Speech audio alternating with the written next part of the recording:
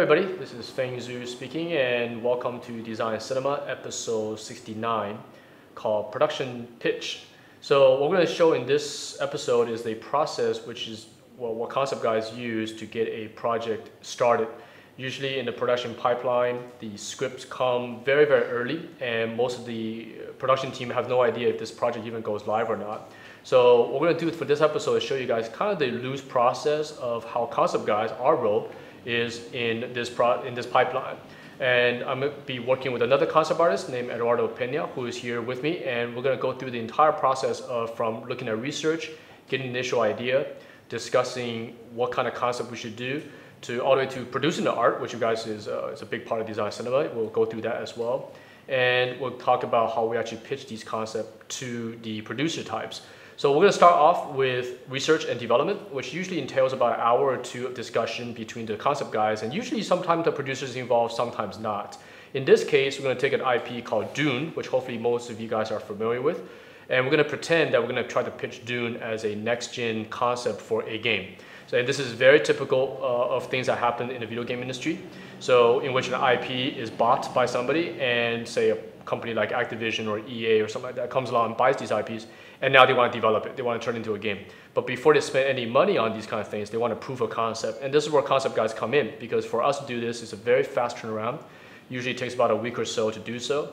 And so yeah, back to the point, we're going to start by looking at references. What do we do with this IP? So Eduardo and I are going to be looking through concept art. We're going to be looking at other competition IPs. We're going to look at other forms of references that involves this kind of look, which is Doom. And then we're going to go sit down and generate our own way of concept. And in most studios, the concept guys, sometimes they don't even talk to each other during this process. That is done on purpose to ensure that one concept guy's idea, another one stays completely fresh versus there's 5 of us on board and we're all going to try to do the same thing. Essentially, that's 5 artists doing the 5 same images. It doesn't really give us a variation. So in this way, it worked great, and we actually did that on this project in which Eduardo and I completely separate without looking at each other's work for the entire week, and then we came together on the end of the week to present it to a producer. So, and that's the process I'll show you. Later we'll cut to the actual painting and drawing thing, and that's where Ed and I will be discussing the various techniques we used, the artsy stuff we did, and the kind of concept we chose to do the paintings with. And then of course we'll wrap it with the pitching to the production. So, but let me introduce you to Eduardo, who is now at FZD as a full-time instructor. So he'll go over his background and what he brings to this project. Hi, my name is Eduardo Pena. I'm from Colombia in South America. I've been working as a concept artist for the last 6 years of my life. I've been working on different projects in film, video games. I came from Weta Digital and Weta Workshop, doing cinematic concept art and concept development for different sort of projects. And as Feng told you, I've been involved in different projects like pitches and project development, and sometimes I have to design different sort of things, like cinematic design or concept art or concept design as well. But in this case, I want to have more the cinematic approach to that, because that's my background and that's the way how I been developing this for this period of time. So it's very fun at the beginning, because you have like this freedom to explore, to find different ways of solving this particular problem. And after that, you keep developing this, and at a time that you're literally building this world and make it look believable for the audience, for the targets. And after that, you can create a product that you can be exposed in the market. So production paintings or designs are generally done, and a time period given to most concept guys is about a week, because we do want to keep this process fast. The whole point of this is to get a project up into visuals. So from a script, it's very hard to sell the idea, because you can show that to 50 guys on a team and they still have no idea exactly what the vision of this project might look like. So what we do is usually on a Monday, we get these scripts or rough ideas, and we take about a week to generate anywhere from 6 to 12, maybe sometimes up to 30, 40, depending on how many concept guys you have on a team. To generate a massive amount of concept art. We put that on the wall on a Friday, and this is when the quote-unquote money people come in to take a look at this project. And if the visuals are strong enough, usually this is when the project goes green. And that's when this project is now funded, it has a big studio behind it, and for games and films, it works exactly the same way. So yeah, so that's what that process is about.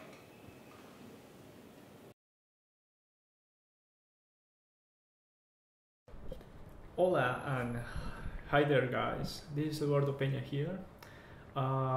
Today I'm gonna have the privilege of sharing these techniques and workflow that I used to develop all the time when I have this sort of work, and have the chance and the opportunity to share with you guys this through the FCD channel, which is a great honor and privilege. Basically, when I receive this sort of jobs and work to do, I start finding references of what's the project about, what sort of references I need to compile, what sort of environment, what sort of things happen on this world. I'm a big fan of the genre, I'm a big fan of the book, a big fan of everything that is involved or interacting in this world. So basically, when I start doing this, I start doing a research. I start finding my own gallery, my own textures, finding the possible references that attach directly with this universe, with this world, and then trying to find something that belongs to that world in terms of the nature of this universe, like textures, the story itself. So all those elements can help me and allow me to understand what I'm going to design. So when I'm building the mood boards, I think it's a very important thing in the process, because you have to organize all these ideas and put it together in order to achieve a concept development stage. So I divide it in three elements. I divide it in three phases, which is like textures, sensations, movies. In this case, I put like David Lynch movies, and Lawrence of Arabia because of the cinematography, and Book of Eli because of the mood design. So I have this in terms of references for movies, because I need that to understand what's going on. And then I started doing a compilation of textures and references to find the sensations. You know, like all these movies reminds me certain textures, certain elements, like earth. In this case, I play with the metaphor of 4 elements. In this case, I play with earth and wind. So I try to find references, photos, and textures in relation to that. And then I try to find, in this case, because I'm going to design focus more on the soundworms or the Shai Hulud. Maybe my pronunciation is not right. Sorry for the fans out there. The soundworms, they call it Shai Hulud. So finding like references that are really, you know, like similar to these sort of creatures. Okay, so the concept development, after doing the compilation, after getting involved with the whole inspirational references, I start like doing, okay, let's start building the world. And my idea for that, as Feng probably will tell you in his intervention, is more about like, okay, I want to take it more like an open world video game. And maybe because in these days the gap between video games and film is like it's so close now. So now you see video games similar to a film, and you see like films similar to video games. So you don't see any difference now. So I think like all games in these days are more cinematic and have different approaches, have different ways of development, ways of expose the world to the gamers as well. So what I'm trying to do, the previous experience that I have working on this, is like getting the result as cinematic as I can. So the first image that I try to develop, the one that I'm looking now here, is defining this first moment of a main character interacting with this Shai Hulud. We have like this universe that in some stage can be ruled by magic and elements. So I like to use a lot of metaphors or words that reminds me something in order to build what I need to build. So when I'm saying elements, I say, okay, earth and wind. So I know that earth belongs to certain elements like rocks and sand and mountains, all these things that are solid. And wind, it could be like obviously these storms, the sky. So all these elements are very important to be there involved in certain stage in order to develop well the whole piece. So what I'm trying to do here is like, obviously I need to create like an epic scenario, like very cinematic one, when this main character is interacting with these big sandworms, and it needs to like to have like some sort of the interaction needs to be aggressive, obviously, because you're playing with this and have like these massive structures moving around, and at the same time you're playing, obviously a big cinematic moment appears. So that's very important when you play God of War or even Shadow of the Colossus. You see that thing, like you see massive structures, massive characters, creatures moving in the background, but it's not just for decoration or just putting there for no purpose. It's like it's interaction purpose. So I think like once you approach to these things, you see the sand moving around that, and after that you see these big sandworms appearing from the ground underneath, and you have to position yourself in a very specific spot to increase some power and maybe summon these creatures or possess these creatures, just a certain amount of energy. And then like with that sort of magic and energy or elemental energy, you can summon or possess these creatures and you know, like domain in some stage, just to make it look like, okay, this game is very interesting. You have to walk there in the desert, your entire alone, but in any moment you can perceive like, okay, you need a creature, or you need like, you need to absorb this part of energy, main energy of this creature. So like basically the first two images, I'm focusing more on that cinematic approach. I'm trying to mind like, okay, what about it? Like the main character is doing this and is getting the creature, taking the creature down, and how that looks like, you know, like you see the in-game purpose of that. You see the main character just running around, like getting these obstacles. Maybe a sandstorm is affecting him, is interacting with him.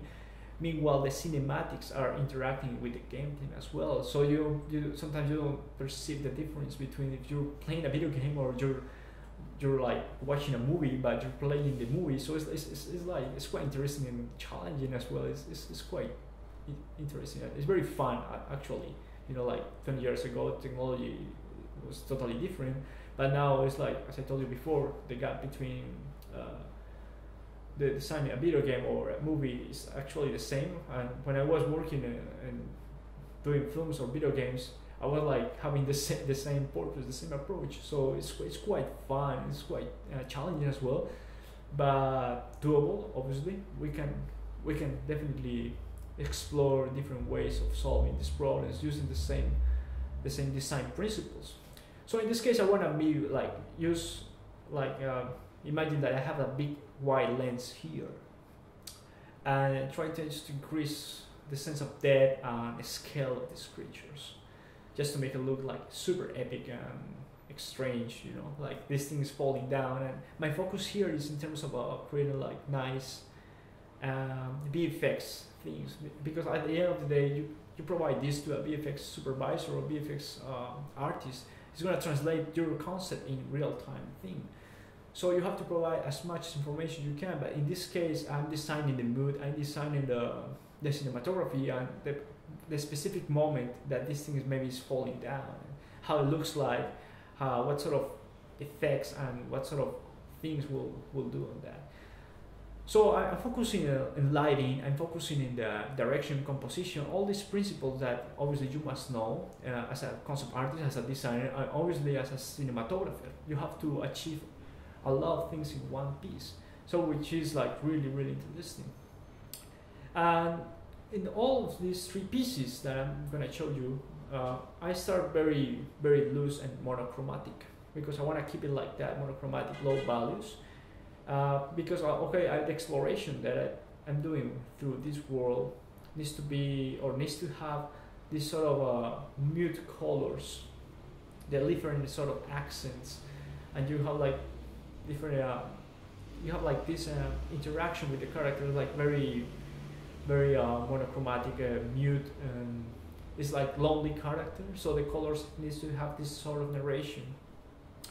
And the way how I solve this, I start like composition finding axis, finding direction, weights, balance, dynamic shapes, and I start very basic, black and white, and then I do like a rough color. In this case, like just yellowish, ochre, red color, like sand colors, warm colors. But the trick here is that I try to use warm colors, which means that they're optimistic. Use like yellow, red, and they're really optimistic colors. But how I turn those optimistic colors is something like it's dark and it's like lonely. You have like this sort of sadness, but not direct sadness. It's something that try to evoke that sort of feeling. Yeah, use warm colors and try to desaturate those colors. How that works. So that's the way how I approach this thing in a chromatic point of view. And as I told you before, like I try to design big shapes to then block them out with brushwork textures and photo textures and all the stuff, just to merge them together and make a good integration between all the elements involved that to present a nice concept piece. So after that, I focus on the particles, things that are displaying and interacting around the whole piece. Because I believe in the holistic point of view, everything needs to be related to like the volumes, the shapes, the particles, the light, the elements, the ground, everything needs to be related in order to provide narration or narrative. The information is something that you perceive instantly. Something that your mind can catch in less than a second. So I need to capture the movement, I need to capture the sensation, what's going on, like that specific moment, that's the 2 seconds of that little piece of movie that just appeared there. I need just to contain it and make it look, okay, that's a moment of the movie that looks cool. And meanwhile you're playing, meanwhile you're doing this action with the creature or whatever, and you see all the cinematics. So that's the priority for me. I want to approach this more, not more in the gameplay or the design the world. I want to solve these problems more in a cinematic point of view that can be applied in a video game. Like how it looks like after you take this creature down, how it looks like that moment with this guy, with the main character is doing this. Probably part of the freeman or like mercenary. Like the game could evolve that, the game design. But now I need to provide this because I know that the new games of these times have this approach. So the first two is going to be like that. The third one is going to be an environment design, just show an overall setting. And the techniques are basically the same. I start like using black shapes, black silhouettes, different weights, axes to create directions, to create like tension. All these principles of design that obviously, basic principles that obviously we get introduced since the beginning of our careers. I try to apply that all the time because my background is more as a graphic designer. So it's something that I learned as a principle, and it's easily adaptable to the concept art because we're talking about all the time about composition, about rhythm, about weights, about how these things can compare, how these things can evoke and communicate a single concept. So it's how we build that in different ways. So in this case, I like to just introduce different color. You know, what about we create a nice contrast? You know, like we have these warm colors in a cold setting, and then we interact with a very a nice accent. You know, like a violet accent. They're interacting like the power or the magic or these things. So what I do all the time is like I keep separate all my thumbnails. I just frame it a little bit to make it look like a frame of a film. I just see the other concept that I'm working on. Like I just putting a little bit of that light in there, and I just keep framing it like that because I like to see I like to see exactly the frame like that to see like cinematic. So now I have the two, and there's like evocative thing for me, so I keep it very loose. And basically, I try to keep it like very simple. In this case, I'm using a rough 3D model that I did, very experimental software. I think it's a Mandelbrot, yeah. I just do random shapes that to help me to understand volume shape, and then I obviously give them like a purpose and a reason. And I keep it very simple. I don't use too many brushes here. I just do a soft brush and a hard brush. That's what I need. The simple, the better. Less is more. I start doing that, blocking out shapes, volumes, and finding light spots. That's the way that how you can compose very well all these things together. Using the same color, the same structures, reusing the same line work. So it's really good because part of the thing that I talk with my students a lot is like try to use the resource as much as you can. Understand the potential of all the resources that you have. If you have less resources, the better, because you understand the potential, the entire potential of one thing. If you have just one element, you can use it. You have one brush, just use it. So for example here, I'm just using soft brush for everything and a smooch tool. And the soft brush provides me this soft edges thing against the hard edges that I have in my volumetric 3D model. So it's always a balance. I will try to establish a balance between sharp and soft. So that helps to establish the density of detail and the focal points to be more sharp and like understandable in a viewer point of view. You can see like, okay, once I establish the direction, the composition, all the stuff, I start rendering, playing with textures, volumes, shapes, trying to find not that accidental value. I don't want to call it accidental because accidents don't solve all these problems. I call it more like this reaction, more than accident. I call it the reaction of the brush, the reaction of the texture. That provide me solutions, simple solutions.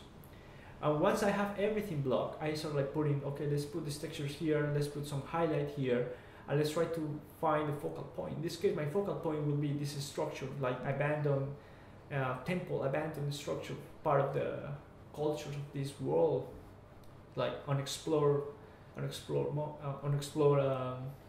architecture, unexplored setting, something like that. So I just in this case, I just want to be more like a viewer. Like I want to be like the character.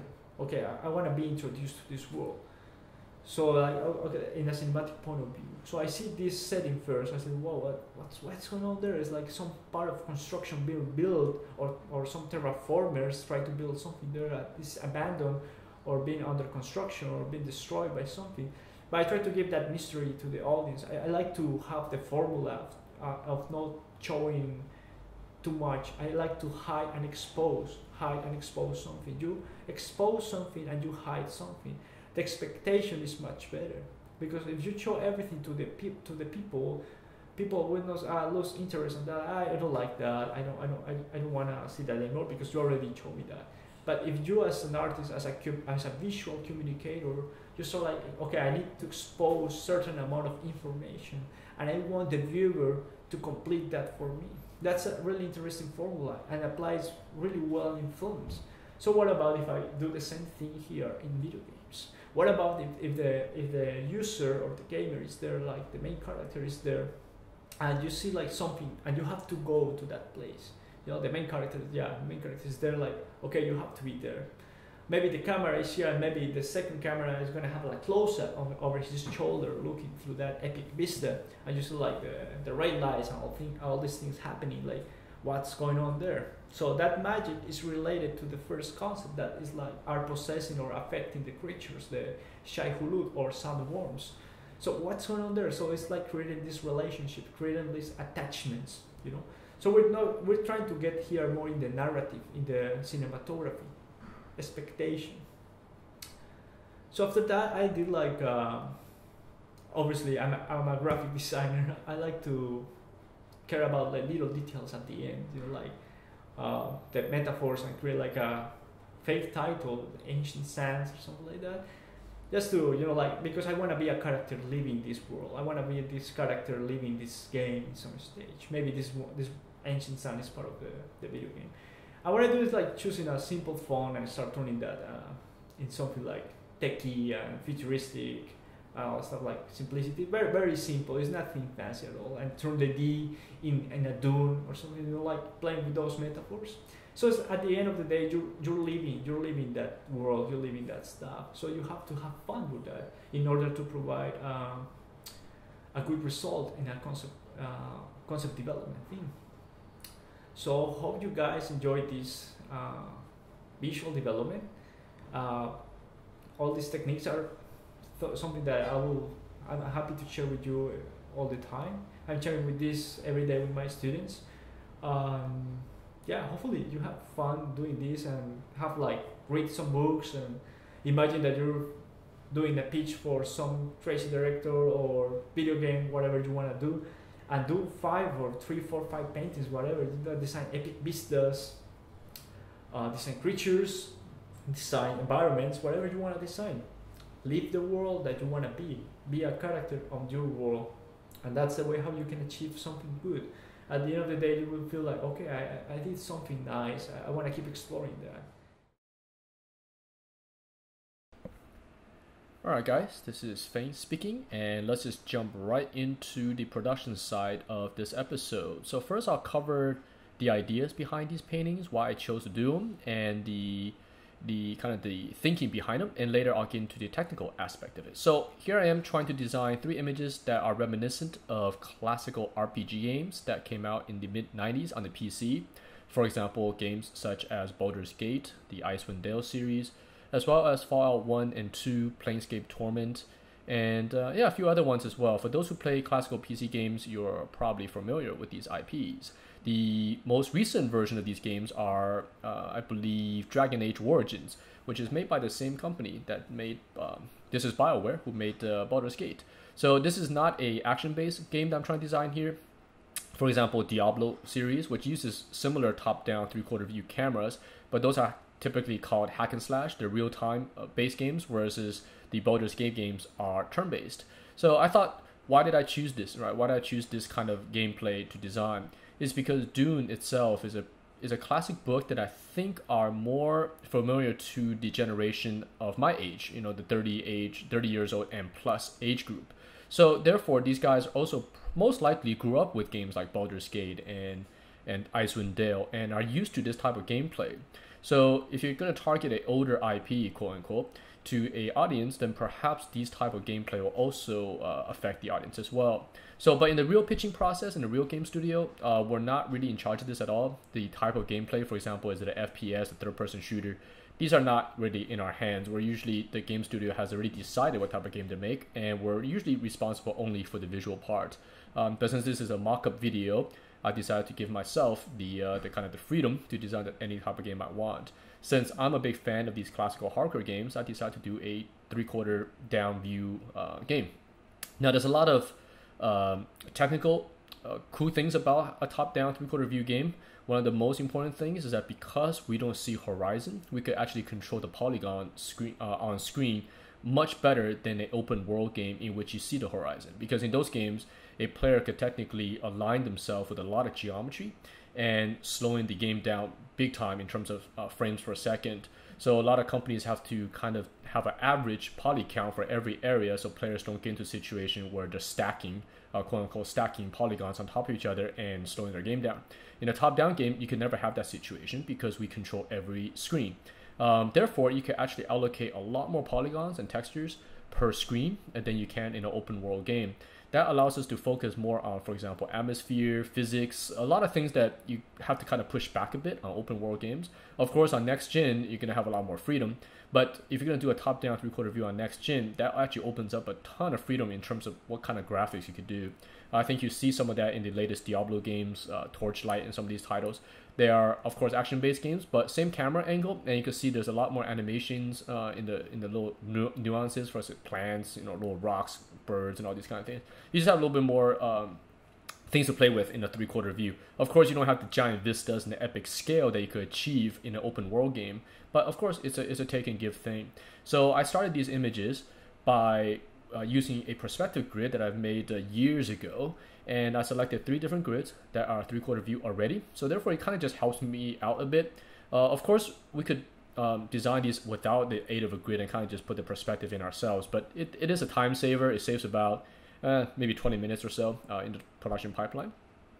These videos have been sped up by about, I'm not exactly sure, this is about 20 minutes long. I think in real time, this took me about 3 to 4 hours to complete, each one about an hour long in real time. So now the concept behind these is that obviously it's Doom, but to make an entire RPG game on a desert planet with nothing but sand could be quite boring, because what made the Baldur's Gates and Icewind Dales in these games quite interesting is that you get to explore, you get to go to one location to another. So I decided to do 3 kind of unique locations based on kind of the abandoned world concept. For perhaps this planet is now been abandoned after they mined all the spices, and now you come back to it and maybe looking for somebody or something. So you're seeing maybe buildings that are 500 years old that used to be used for mining spices and now are completely abandoned and taken over by the local population. So yeah, that's the concept behind these. But of course I want to make it quite dry, so it all seems possible on a desert planet, but playing around with different kind of geometry. And you can see here, after I did a line drawing, I'm just laying in the kind of photo elements that's going to help me enhance these paintings. So the use of photos is very widely used in the business, and you guys see me do that quite a bit in the other videos as well. So it's a time saver. It's not going to help you paint any better or help you come up with something a little bit better. It's a process only, and if you know how to use it well, it's very, very good to use. But we actually discourage our students to learn this very early, because you get into the problem of photo bashing, in which there's no design but just end up with a bunch of random bash photos that kind of suggest something but there's actually nothing there. So we definitely encourage our students to start with line drawing. It's kind of what I'm doing here as well. So you have a little bit of control over the final concept. So, but that depends on who you are. If you're very pro, you don't need to do this process sometimes. You could actually just go in and start painting right away because you have a good idea. But generally for students, we do advise you to at least draw something, have an idea what you're going to go for. So here I'm kind of blocking in the old mining stuff that are being left around. Now here's a little bit of cheat. I'm using a blue-based atmosphere. So of course on a desert planet, or somewhere that's very, very dry, I don't think the atmosphere is going to be blue, because that's going to say that there's actually water in the air.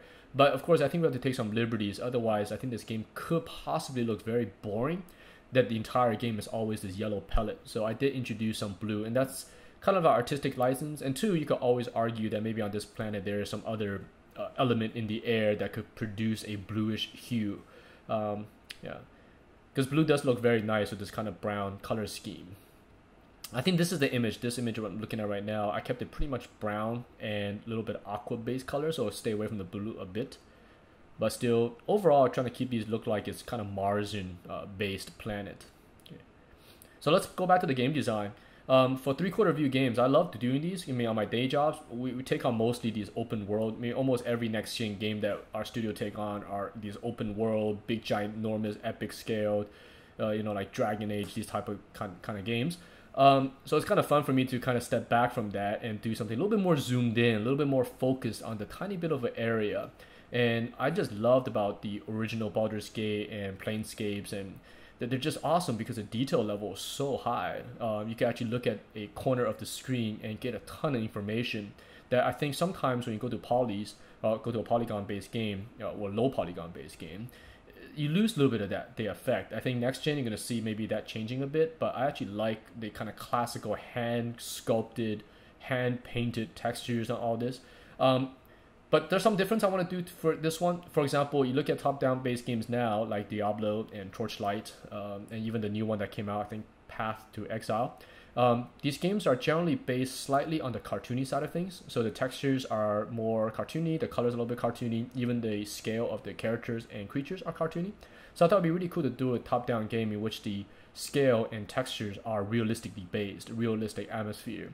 I believe Dragon Age is kind of like that. But even Dragon Age is a little bit more stylized to be in a kind of hyper fantasy realm versus being absolutely realistic. So maybe it'll be cool to do a game in which you're really modeling rocks to be real and all the geometry, all the metal are in scale to the characters. It could look cool, not sure. But these are things that as a concept artist, that's what you try to pitch for a game. We have to really sell these concepts. And later in the video, you will see us presenting this like how we present in a real studio.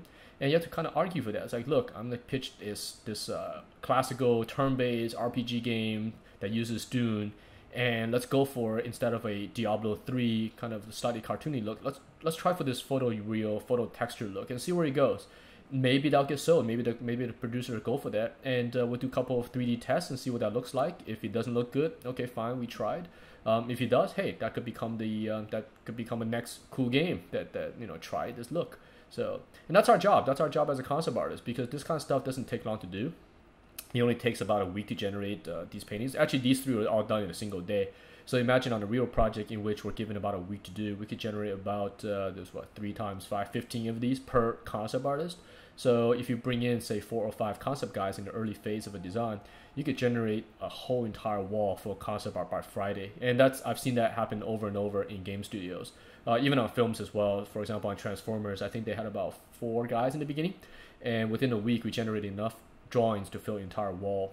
So it is just cheap because everyone explores different methods. For example, in this case, I kept it pretty realistically, in which Ed and I actually did not talk to each other about what we're going to draw and what we're going to paint during this entire time.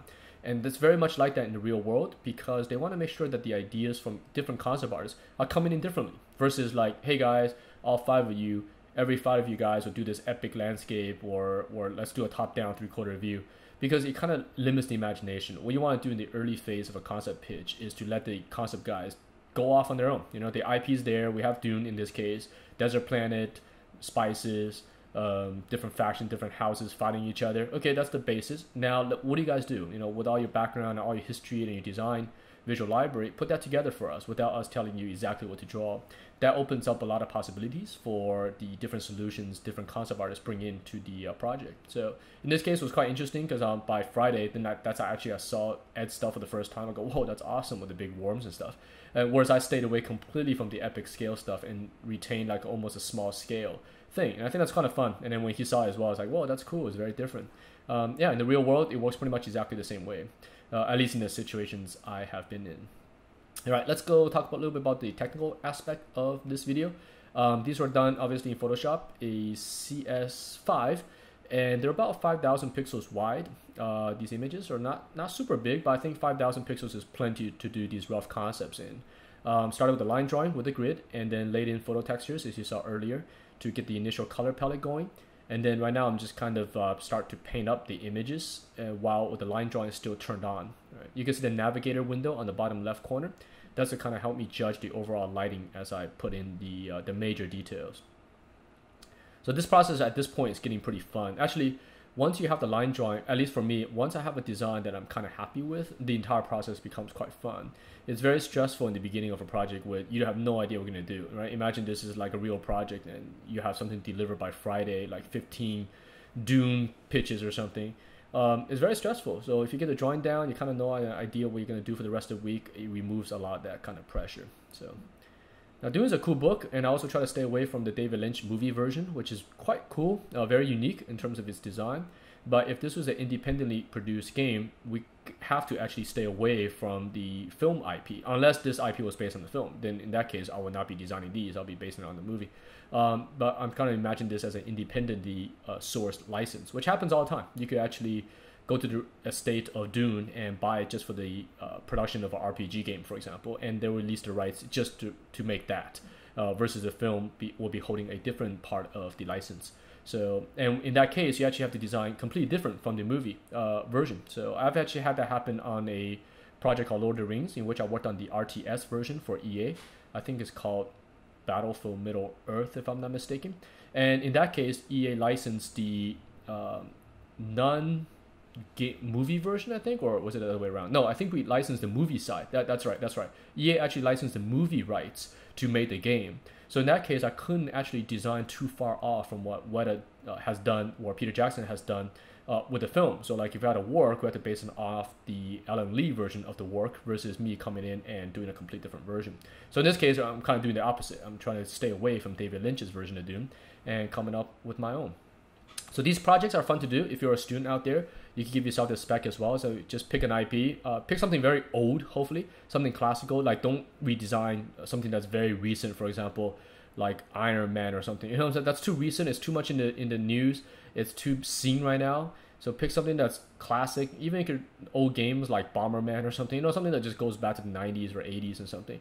And then say, okay, well, let's reboot this IP into a game or into a film and give your best shot. What would you do with it without copying what came along, but still hopefully capturing the essence of the IP itself? So it's a great fun because it gives you a backstory to work with. It gives you a very good structure. Like something like Dune is extremely well structured. So great characters, great story, great landscapes, and you just paint away, let your imagination take over. So now I'm painting this set. So both of these are kind of down angle views. I'm trying to create a lot of zigzagging in the space. So what I love about the original Baldur's Gate was that kind of effect that you could go left, right, up, down, everywhere you go. You have no idea what you're going to explore into because they had this kind of fog of war thing going on where you couldn't see the screen unless you walked there. So every step, you have no idea what you're about to bump into. And I loved about the game. Whereas like open world games, in a way, you cannot do fog of war. You know, imagine playing Skyrim and there's a giant fog in front of you the whole time and you can't see what you're getting into. That kind of make the game stupid. Versus, I mean, so that means you start the game, you can already see everything. You know, you can see the castle in the distance. And that has its own advantages, of course. But in a way, it also changes the gameplay a little bit, right? Again, different type of game. So for Baldur's game, you're always on nerve because you have no idea, you know, you're about to die, you don't have enough potions, and then boom, you run into a big gang of robbers or something, simply because the game revealed it. So I'll try to do that with these designs as well, in which you could kind of go down that alleyway right there, down to the glowing area. Maybe there's some spice left. You could go inside the machine, kind of to the left there. There's some holes you could walk into. Or maybe you could go down and around to the back of the right. There's a kind of like an alleyway down there with the fog. So all these things I'm trying to design to make this world heavily exploration based, because with these type of games, you cannot build a huge world. I mean, ideally, we can make the world big. But instead, we spend the time and money building very, very detail-oriented and highly, I guess, spec'd out areas. So for this part alone, you might fight cool enemies, maybe come back at nighttime, and you can find different treasures by looking around. A lot of details, maybe things will animate over time. A lot of stuff you could do. So you invest on a smaller scale versus building a huge world.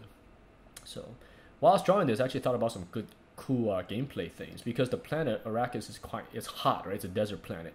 So maybe we could play around with sunlight and shadow as well. So maybe your suit has a certain kind of water retention, and if you stay out in the sun for too long, you could potentially die.